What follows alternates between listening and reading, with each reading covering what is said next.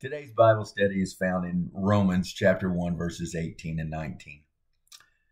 In Romans chapter 1, verses 18 and 19, the Apostle Paul changes gears from telling of his strength in preaching the gospel of Christ Jesus to giving an explanation of the revelation of God's wrath. Paul explains that the wrath of God is revealed from heaven. In Romans chapter 1, verse 18 is quoted from the New King James Version.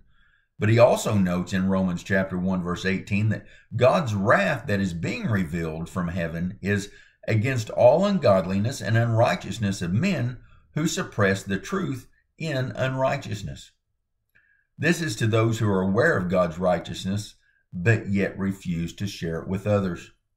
This is to those who are aware of the truth as it is revealed to us by God, but refuse to accept God's truth and refuse to share that truth of God with others.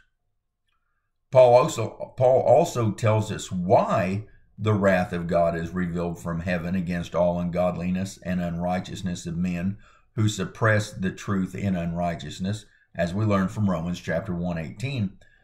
But in Romans chapter 1, verse 19, Paul tells us that it is because what may be known of God is manifest in them, for God has shown it to them.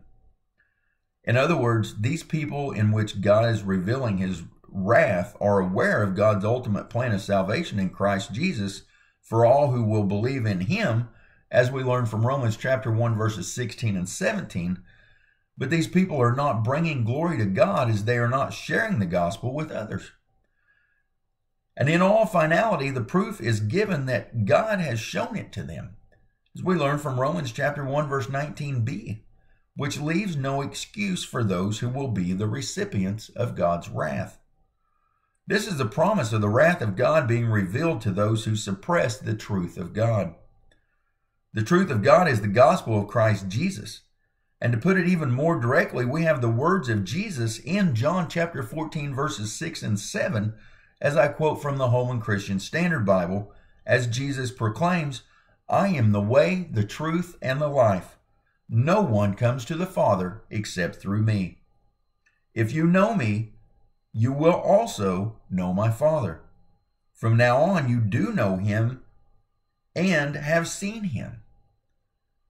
The last words of Jesus before he ascended to heaven in Acts chapter 1, verse 8, quoting from the New International Version, are, "But you will receive power when the Holy Spirit comes on you, and you will be my witnesses in Jerusalem, and in all Judea and Samaria, and to the ends of the earth."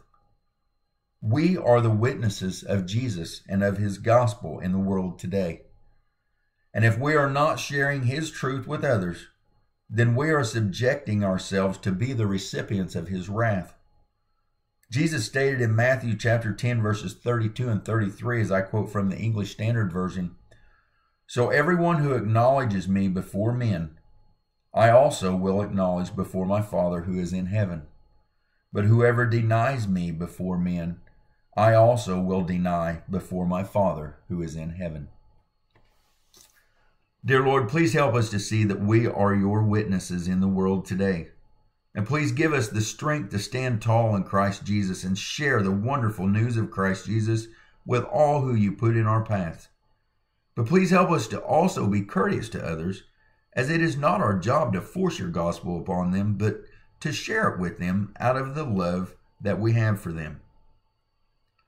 Please help us to be aware that everyone will not be receptive to Jesus, but even so, we should continue to show them the love and kindness that you have shown to us, that we would be reflective of Jesus to everyone, as it is the job of your Holy Spirit to convict and to save. Our job is to share the gospel with all who will allow us, and let you take over from there. In Jesus' name I pray. Amen.